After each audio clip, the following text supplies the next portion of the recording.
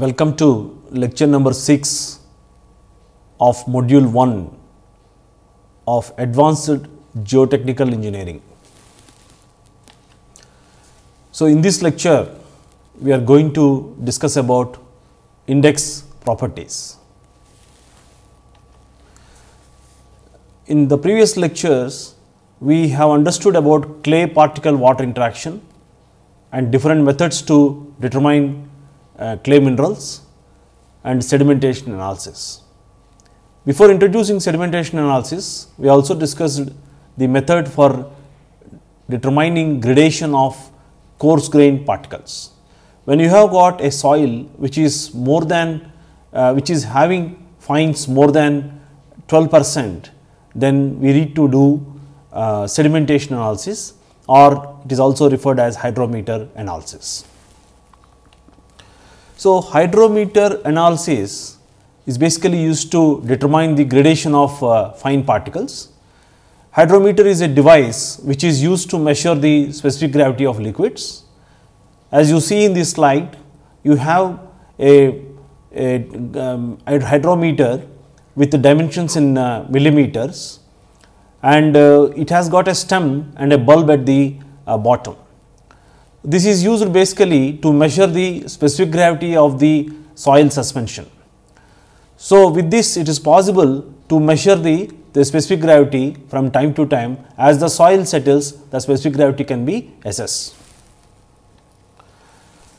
For a soil suspension, the particles start settling right from the start, hence the unit weight of the soil suspension changes from time to time.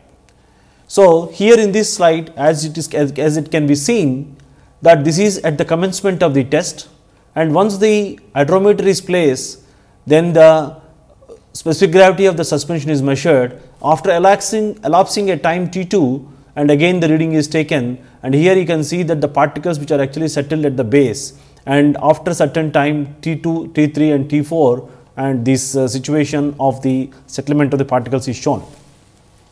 So, measurement of the specific gravity of the soil suspension at a known depth at a particular time provides a point on the grain size distribution curve. So, here the process of the sedimentation of the dispersed specimen is shown here. When you have got at time t is equal to 0, you have got a suspension, and if you have a sampling depth at a depth z from the top surface of the suspension, it can be written in the form of a phase diagram as shown here, with total volume 1 and volume of the solids and volume of water, and with the weight of water on the right hand side and weight of solids on the right hand side. So, with this volume of solids is nothing but Ws divided by Gs gamma W, okay, and the volume of water, which is nothing but 1 minus this total volume, that is this volume of water is nothing but 1 minus Vs, and substituting here you will get volume of water is equal to 1 minus Ws by Gs gamma W. So, the gamma I is nothing but the suspension at any time, nothing but weight of W water plus weight of the solids divided by total volume 1. So, that is written here as weight of solids plus gamma W Vw whole divided by 1. So, by substituting for Vw, you will get the initial unit weight of the unit weight of a unit volume of the suspension gamma I as gamma W plus Ws into Gs minus 1 divided by Gs. So, this here the Gs is nothing but the specific gravity of the soil solids. In the process of the sedimentation of dispersed specimen, here at level XX, if you assume here the size of the particles which have settled from the surface to the depth z in time Td, this is from the Stokes law. When you use, we can actually obtain d is equal to square root of 18 mu divided by Gs minus 1 into gamma W root over z by Td. So, z is the reference depth where the measurement is being taken. So, above this level x, no particle of size greater than d will be present, and in element depth of dz, you can see here this is a small element depth above this level xx at a depth z from the surface of the suspension. is assumed that the uniform and the particles of the same diameter exist. So, the particles are smaller than d and they actually have a uniform specific gravity. It is assumed in that particular elemental distance. If the percentage of the weight of the particles finer than d already sedimented to the original weight of the soil solids in the suspension is say n dash, that is, if the percentage of the weight of the particles finer than d which are already sedimented to the original weight of the soil solids in the suspension is say n dash, then we can actually get the weight of the solids per unit volume of suspension at depth z as n dash into W by V, where Ws is nothing but W by V. Unit weight of the suspension after elapsing a time Td at a depth z is given by, from the previous discussion, gamma z is equal to gamma W into n dash into W by V into Gs minus 1 by Gs. So, with this we can actually obtain n dash as Gs by Gs minus 1 into gamma z minus gamma W into V by W, where n dash is in percentage. So, the process of sedimentation with dispersed specimen, but here gamma z is nothing but GSS gamma W, where GSS is nothing but 1 plus RH by 1000 into gamma W, where GSS is the specific gravity of the soil suspension, which is nothing but the graduations on the hydrometer.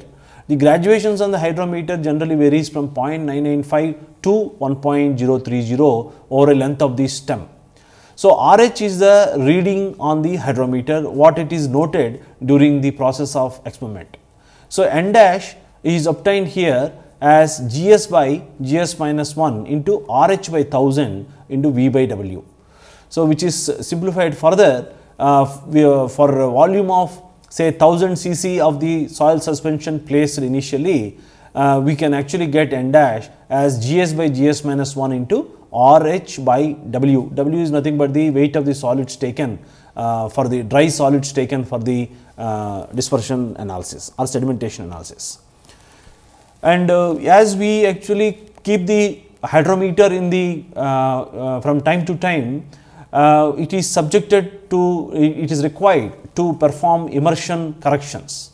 So, in order to calibrate or calibration of the hydrometer for the immersion, here in this slide there are two figures which are actually shown. One is before the immersion of the hydrometer, another one is the after immersion of the hydrometer. Before immersion of the hydrometer at level YY is the point at which the measurement is being made. That is where the center of the bulb is assumed to be occur or assumed to be there. So, HE is the height from the surface, from the distance from the center of the bulb to the top surface of the soil specimen. And when the surface, the top surface be XX and the surface at which the center of the bulb meets is say YY. So, when the bulb is placed, there is a rise in the water.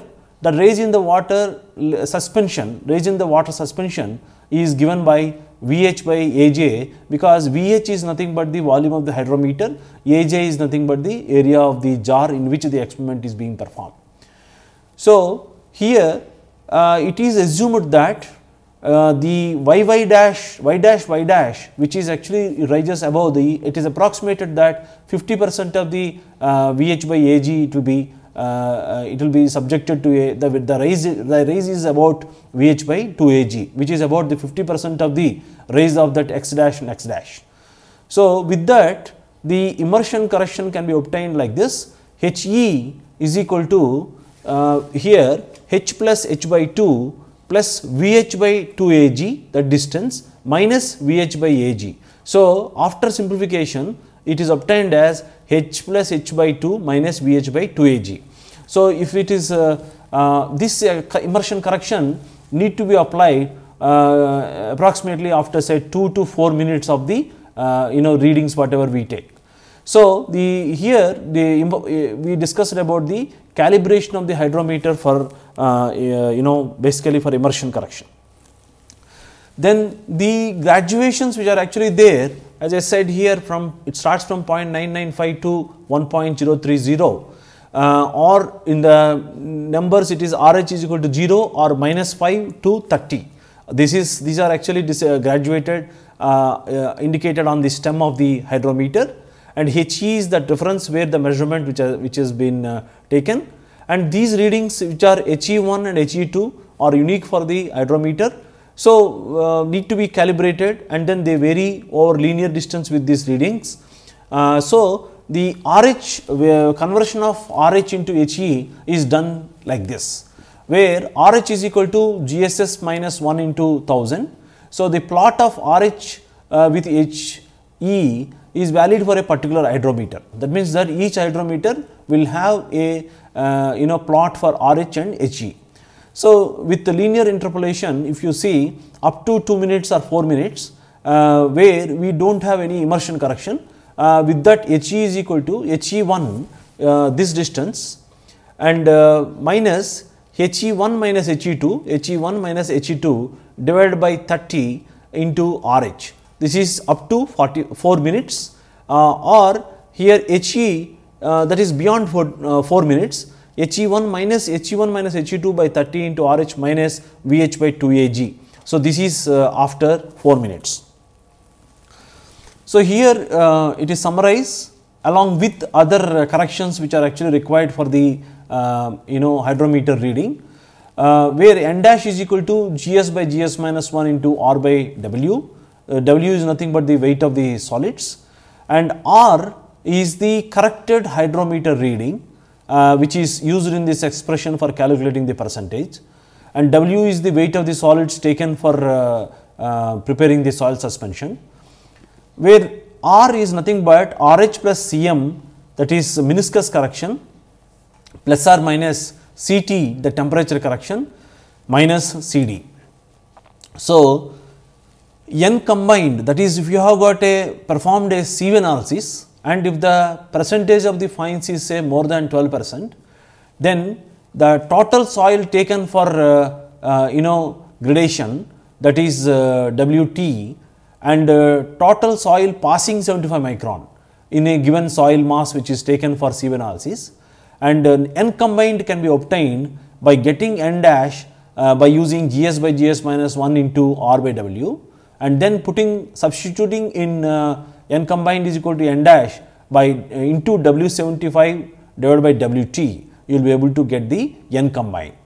So, with that percentage the finer and the particle size variation can be plotted, and where W75 is nothing but the weight of the soil fraction passing 75 micron, Wt is nothing but the total weight of the soil skeleton for combined sieve and hydrometer analysis.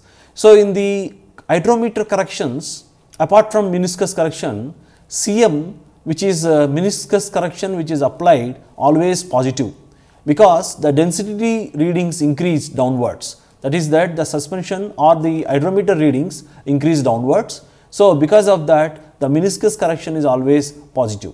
Ct, it is positive for temperature greater than 27 degrees. So, RH will be less than what it should be. So, the reading will be less than what it should be. So, because of that the temperature correction is positive if the temperature is room temperature is more than 27 degrees. Negative for T less than 27 degrees, RH will be more than what it should be. So, because of this it is higher. So, what it is done is that the temperature correction is done negative, and CD is always negative, because in order to prevent the flocking of the soil particles while preparing the suspension, the dispersion agent is used, like sodium carbonate or sodium oxalate are used to deflock the soil. So, dispersion agent concentration to account for that, the dispersion correction is always negative. So, let us see after having discussed the procedure, let us see an example for the hydrometer analysis with a particular soil kaolin passing very fine kaolin soil. So, here the volume of the suspension is 1000 ml and the volume of the hydrometer is which is taken for the test is about 90 cc, and the weight of the dry soil taken is about 50 grams, and the specific gravity of the soil is about 2.62. The cross section area of the jar is AJ about 31 centimeter square, and room temperature is 27 degrees. Dispersing agent correction about Cm is equal to 0.0004. Meniscus correction CD is equal to 0.0034. Temperature correction CT is equal to 0.9965, and viscosity of the water taken as 8.545 into 10 to raise to minus 7 kilonewton second per meter square. With this data, for the given hydrometer, that is HE1, which is nothing, here it is indicated as H-E1, maximum depth to center of the bulb from RH 0.995, that is the topmost reading in the stem of the hydrometer is 21 centimeter. HE2, that is closer to the center of the bulb, maximum depth to the center of the bulb for RH reading 1.030 is 9 centimeter. Let us say at time t is equal to 2 minutes after placing the suspension, and the reading which is actually taken in the hydrometer is say 28.5, which is indicates that RH is equal to 1.0285. Since H dash E varies linearly with RH, by using this presumption, and the diameter of the soil particle is actually calculated by using 1000 into 1.8 mu divided by G or GS minus 1 into square root over HE 98 into 60 into T, that is the time at which the the reading is being taken, and percentage finer N is equal to G by G minus 1 gamma, that is RH plus or minus C, that is the summation of all the corrections, into 1000 divided by this mass of the solids which is actually taken for suspension. So, here in this slide calculations are given, where H dash E was obtained based on the hydrometer details, where it is obtained as 9.14, and with immersion correction, that is VH by 2 AG, it is obtained as 8.063. Now, substituting in the expression which was shown in the previous slide, D is equal to 1000 into 1.8 into 8.545 into 10 to the power minus 7 divided by the specific gravity minus 1, that is 2.62 minus 1 into square root of this 8.063 divided by 98 into 60 into 2, which gives a particle size of 0.0255 mm. So, with this you can actually calculate that N dash, that is nothing but obtained as about 93%. So, based on this, for the different timings, when the calculations are done for time 0.5 minute, 1 minute, immersion correction was not taken, and 2, 5, 15, 30, 60 and then 120, 14, 40, with the reading, these are the readings which are actually taken, and these are the corrected H dash E, and then D in particle size in millimeter. So, once we plot this the particle size on the semi-logarithmic scale and the percentage finer on the y axis, we will get this gradation plot. So, here this is the percentage finer on the y axis and particle size on the x axis. With this, is possible that you will be able to see the percentage points. Here in this particular kaolin soil, what has been taken, the silt particles are about 44% and clay particles are about 56%. That means that is basically a silty clay having clay fraction about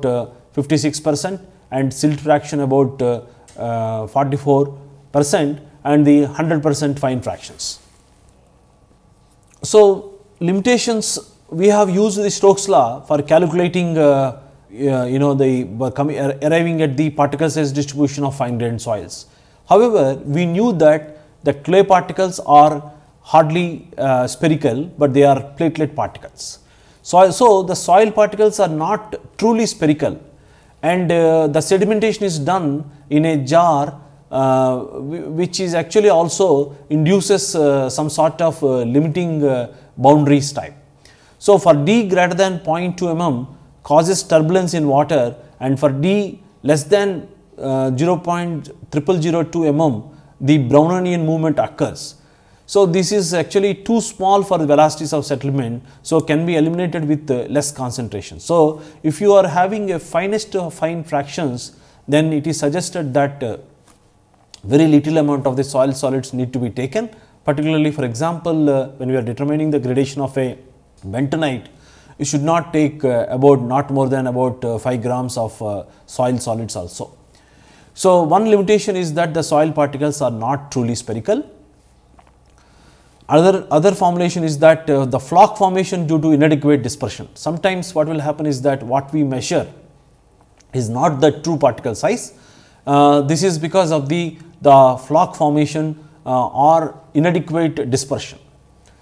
And unequal specific gravity of all particles, insignificant for soil particles with fine fraction. So, this is unequal specific gravity of the all particles. That is also one, it is assumed that all particles are actually having the same specific gravity, but there is a possibility that unequal specific gravity can exist. So, basically, though it is insignificant, this is actually listed as one of the limitations of Stokes' law. So, here in this plot, a total particle size distribution curve is actually shown, where you have got percentage finer on the y-axis, on the x-axis we have got particle sizes. So, here it is important to know that some particle sizes are actually characterized, they are called D10 as the effective particle size and D50 as the average particle size. So, here in the D50 means here the 50% of the particles are coarser and 50% of the particles are finer, and D10 is the effective particle size, which is called, in this 10% of the particle sizes are finer and 90% of the particle 90% are actually particles are coarser than that D10 size. So, we use D10, D15, D10, D60, D30, and for some filter design requirements D15, D85 are also used. So, here in this graph, where a well graded portion of the well graded distribution is actually shown, and diameter of the soil particles for which 60% of the particles are finer, that is 60% of the particles are finer and 40% are coarser than D60. That is what actually the physical meaning of D suffix 60. So, here we use, as I said, that D30 can be determined from the graph like this, and Cu which is called D60 by D10. So, in this case for the type of the soil it is obtained as 5.8 and D60 D10 which is used to determine the coefficient of curvature, that is D30 square divided by D60 into D10. So, if the value of the Cu is equal to 1, that indicates that all particles are actually having almost identical sizes. So, if the slope of the gradation curve is say very steep, then there is a tendency that all uniform graded particles exist in that particular type of distribution. So, some commonly used measures are the uniformity coefficient, which is nothing but the Cu is equal to D60 by D10, and soils with Cu less than 4 are considered to be poorly graded or uniform. That is what a steeper curve indicates, that uniform grade distribution. That means that all particles are actually having same size, or it is also called as poorly graded. And Cu greater than 4 to 6 is called well graded soil, and coefficient of the gradation or curvature is called as Cc is equal to D30 square divided by D60 into D10.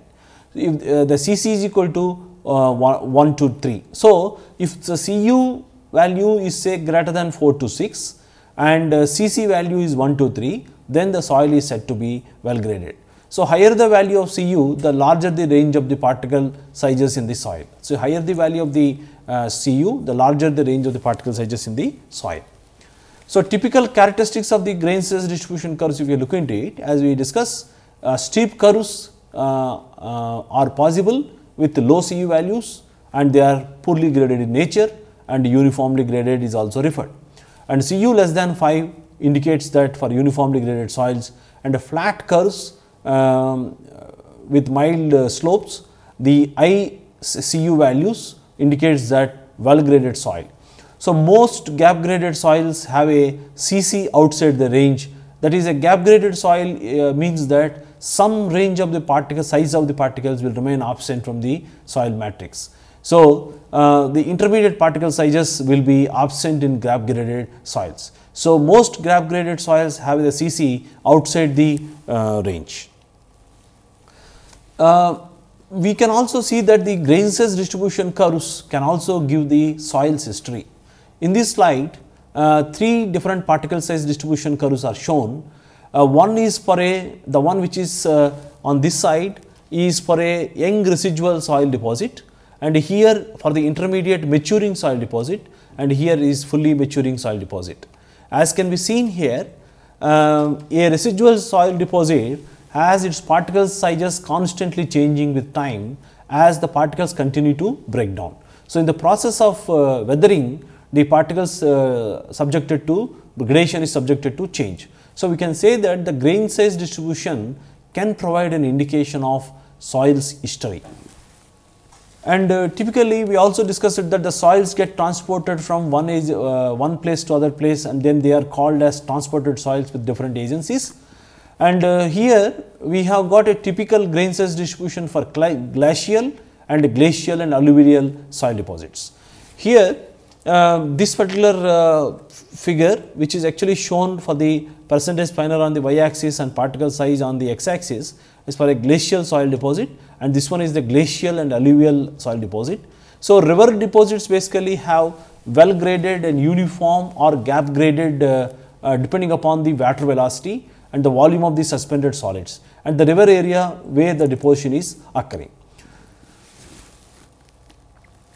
So, here in this slide, number of different types of grain size distribution curves are shown, and as can be seen here on the this particular portion where a gravelly sand particle size distribution is shown, and here a silty and with a fine sand mixture is shown here, and here there is a clayey and fine sand clayey and sandy silt soil is shown here. Then here 2 types of one is the flocculated kaolinite, other one is the dispersed kaolinite, and the sodium bentonite, which is finest of the finest of all, where you can see the finer fraction, the particles are very small.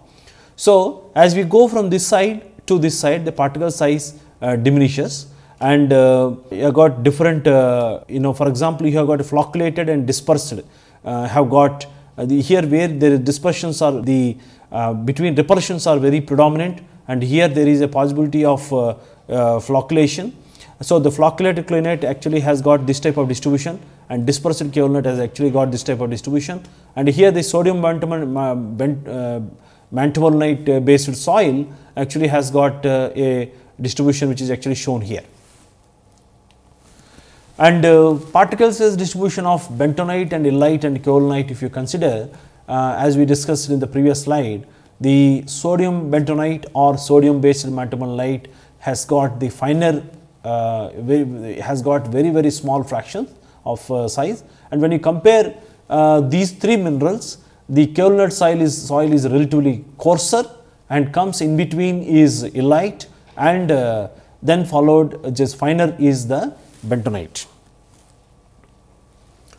So, if you have the typical gradation, then it is possible for us to estimate what is the percentage gravel and what is the percentage sand and what is the percentage silt and percentage clay. So, sometimes if you have got say percentage clay, it is possible for us to, once we know the index properties of the soil, it is possible whether the soil is active or not can be estimated. So, in this curve, for the given example here, you have the typical grain size distribution, and the coarser particles is on this side, that is gravel, sand, silt and clay, and here the percentage gravel which is more than 4.75 is found to be 0, and the sand size is from this side to the size of the silt, that is 0.075 mm, where 100 minus 60, that is 40% is actually sand, and the silt is from this percentage, that is 60%, minus up to this 12%, that is clay fraction where it is coming, that is 48%, and the clay fraction is about 12%. So, that means that this particular soil actually has got about 60% as percentage fines, that is passing 200 mm sieve. So, in this example problem which is actually shown in this slide, we need to determine percentage of the gravel and sand, silt. So, gravel is indicated as G, sand is indicated as S, and silt is indicated as M, and clay as C for soils A, B and C. So, the three typical grain size distribution which are actually shown here. One is that the poorly graded sand, and here this is well graded silty sand, and here well graded sandy silt. So, if you look into this here, the soil A, which is actually has got 2% gravel, the gravel is very less, the 2% fraction is here, and then followed by 98% sand, and the curve is actually asymptotic here, and the 0% silt and 0% clay. Hence, here this is nothing but a poorly graded sand. In this case, it is a well graded silty sand, where it has actually got 61% of silt particles, sand particles, and 31% silt and 7% clay. So, this is actually referred as well graded silty sand. And if you look into this, this actually has got contrast, it actually has got silt particles higher. So, we call it well graded sandy silt, where 57% silt particles and 31% sand exist there. So, some applications of the having determined the particle size distribution, we can actually discuss where the grain size distribution or analysis can be used, particularly in geotechnology and in construction. Basically, very much useful in the selection of the fill material, particularly as arting material or casing material.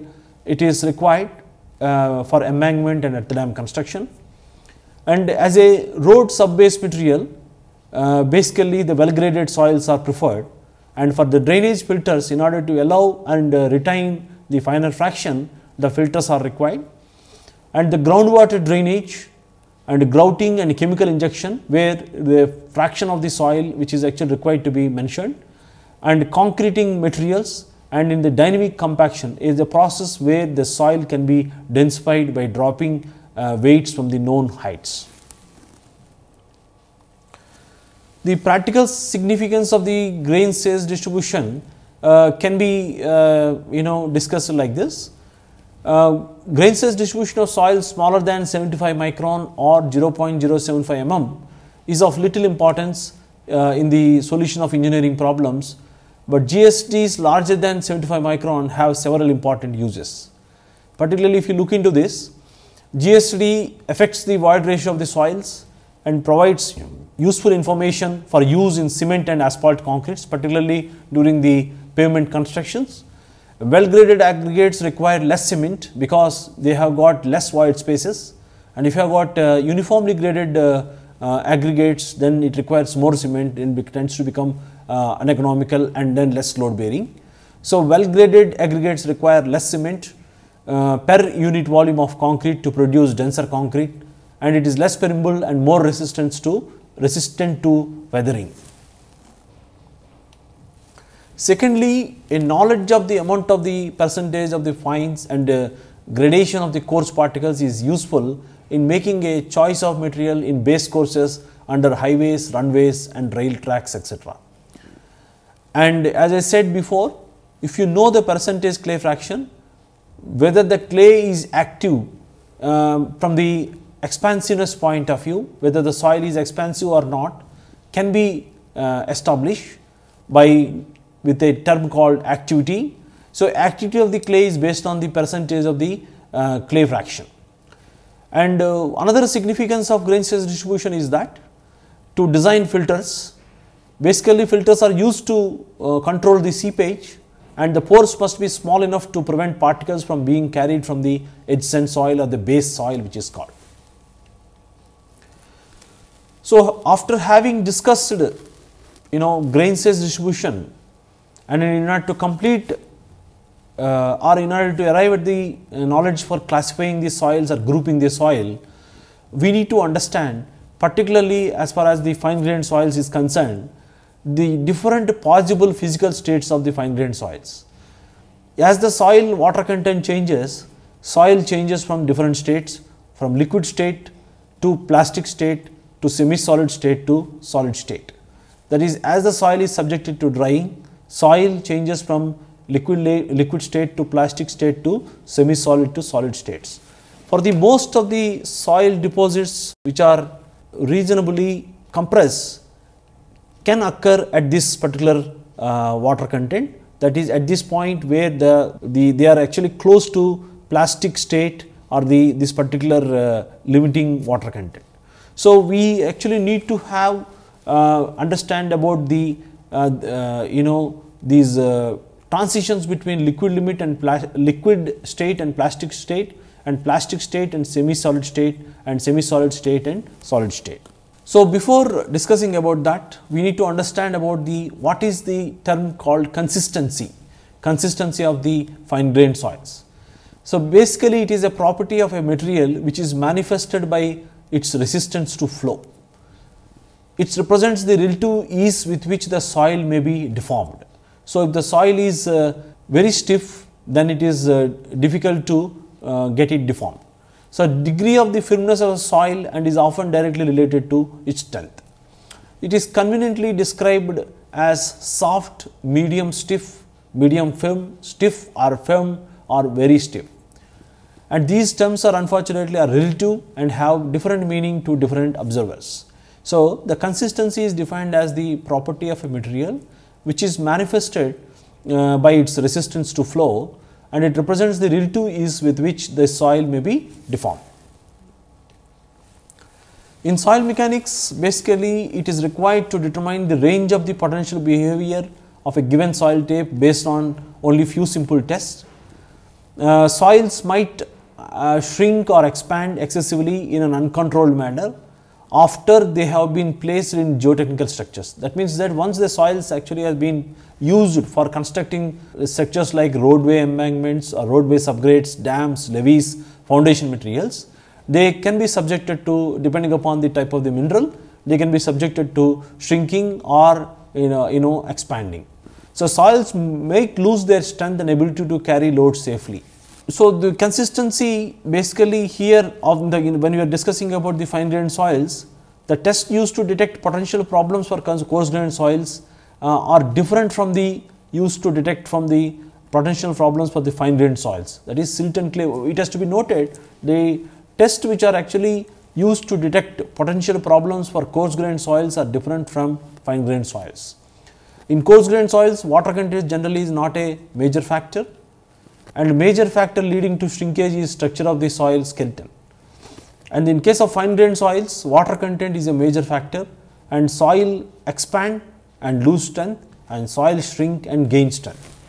So, if the water content of a clay slurry is gradually reduced by a desiccation natural process, the clay passes from a liquid state to plastic state, as I discussed earlier, and finally into a solid state. So, the water content at which the different clays passes from one state to other state is very important, and this is unique to a particular type of a soil. So, water contents at these transitions can be used for identification and composition of different clays. So, it has been thought that in order to classify or determine the index properties, it is required to determine water contents at these transitions can be determined for identification and comparison of the different clays or different fine grained soils. So, here these limits are called they are called Atterberg limits, or the water contents where the soil behavior changes from when they change from one state to other state. So, here in this slide the soil moisture scale is shown, where this is the physical state liquid, and here is the consistency, and is liquid state and liquid. So, at this point the transition between this liquid state to plastic state is determined or called as liquid limit, and above this the soil is like a liquid, it is called very soft, and plastic that is between liquid limit and plastic limit. So, the plastic limit is the another type of Atterberg limit, which is a transition between plastic state and semi solid state, and in this the natural soil deposits they do occur at this particular water content, and shrinkage limit, which is a transition between semi solid state to solid state, the extremely state. So, up to, if you see that the degree of saturation, which is nothing but the volume of water in the volume of voids. So, here up till here the 100% saturation is ensured, and beyond this state the soil is no longer fully saturated, and it tends to become air starts entering here. So, liquid limit, plastic limit and shrinkage limit are the three Atterberg limits what we are going to discuss. So, here when the soil changes from one when transits from these physical states, the finally it actually changes into this type of solid state. So, if you look into, if you connect to the specific surface areas and electrical charges. So, it was discussed that for fine clay soils we have discussed that they have high specific surface areas and electrical charges are very predominant on their particles. So, because of this, the fine grained soils and clays in particular can change their consistency quite dramatically with changes in water content. So, why the particularly clays change the consistency from one water content, one state to other state, is the reason is that because of the high specific surface area and prevalent electrical charges. And each soil type will generally have different water contents at which it behaves like a solid, semi-solid, plastic, liquid. For a given soil, the water content that mark the boundaries between the soil are called or defined as Atterberg limits. So, it is pictorially it is indicated here, and this particular state is liquid limit, and this is plastic limit, and this particular state this water content at this transition between semi-solid and solid state is Atterberg limits. So, Atterberg limits are nothing but the water contents where the soil behavior changes. So, here in this particular slide where the volume is plotted on the y axis and water content is plotted on the volume of the sample on the y axis and volume of water content on the x axis. So, this particular line which is inclined at 45 degrees, it can be seen here that at point A, that is a point where the initial water content, but when it transits from liquid state to plastic state, that is the point B, that is referenced here as the liquid limit W suffix L, and point C is the plastic limit, that is transition between plastic state to semi-solid state, and but when it transits from semi-solid state to solid state, up till this point the water content is 100%, the degree of saturation is 100%, and this water content at this particular state of transition between semi-solid state to solid state is called as shrinkage limit. But beyond this point, if you look into this, if you magnify here, that there is a possibility that the air entry, this curvilinear nature of this curve, which indicates that here the air which is actually enters into the voids, and the soils will no longer get compressed and the no volume change will happen. So, this is nothing but the volume of air plus volume of the solids. So, this is the volume remains, the solid volume remains constant upon further drying. So, this Vd is nothing but the volume of air plus volume of solids, and V0 is nothing but the original volume at point A. So, if you define these Atterberg limits, the first limit, which is called liquid limit, is the water content at which a soil is practically in a liquid state, but has infinitesimal resistance against the flow, and which actually possesses a strength, and it is said that the soils possess about strength from 1.7 to 2.7 kilonewton per meter square or kilopascals. The plastic limit is the water content at which the soil would just begin to crumble when rolled into threads of approximately 3 mm diameter. So, this is a limit at which the soil will start crumbling when rolled into the threads of approximately 3 mm diameter. Suppose if the soil is having sandy particles and with a little amount of fine fraction, very difficult to make threads. So, that indicates that the soil is non-plastic.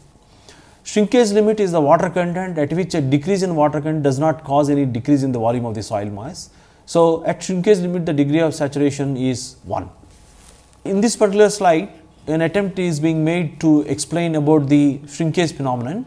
So, here this is the solid particle which is indicated with the H's here, and this is water surface when it actually transiting from semi-solid state to solid state. Assume that R1, R2, R3, R4, R5 are the radii of this menisci, water menisci between the particles. And if you look into this, the radius of R1 is actually very high, R2, R3, R4, R5. As it proceeds, the menisci radii is decreasing, and then here also same situation is shown. So, this is the idealized section at the process at which where the curvilinear portion where air starts entering. So, here imagine a compressible soil containing tiny grains with capillary pore spaces between the grains. So, the mechanism is actually explained like this. When the pore spaces are completely filled with water, there is a free water on the surface of the soil. The meniscus is a plane surface, that is with R1 radii, and the tension in the water is 0. That means that the water is not exerting any tension on the soil particles. But as the evaporation removes the water from the surface, a meniscus begins to form, and each of the pores at the surface with a resulting tension in water. So, at some time after evaporation has started, the menisci would have reduced to some position, say 2, that is from position 1 to position 2. At this stage, the tension in the water is 2 Ts by R2. So, if you look into this, R2 is smaller than R1, so the tension in the water increases. The soil is compressed by the stress equivalent to 2 Ts by R2. So, as this process continues, see what happens is that it is something like the particles are pushed or pulled towards closer, and the tension in water Tw can be estimated by equating the tensile forces in the water to the vertical components of the surface tension force. With that, we can actually calculate Tw is equal to 2 Ts by R2. So, as the further evaporation continues, the fully developed meniscus in the largest pore space recedes to a smallest diameter. So, this makes the particles to come closer and then to such a state that the particles will no longer be compressed into the further. So, this produces an increased sigma dash and causes further shrinkage. So, as the evaporation process actually goes on, the menisci keeps on tending to become sharp. With that, the tension in the water continues to increase, and because of this, the fully developed meniscus in the largest pore space recedes to the smaller diameter, which brings or pulls the particles to the closer distance. So, this explains the typical shrinkage phenomenon we actually experience in typical fine grained soils. As the evaporation continues, the menisci continue to recede and the tension in the water continue to increase, and the compression between the soil grains and the resultant shrinkage continues to increase. So, eventually what will happen is that the menisci will reach the smallest radius.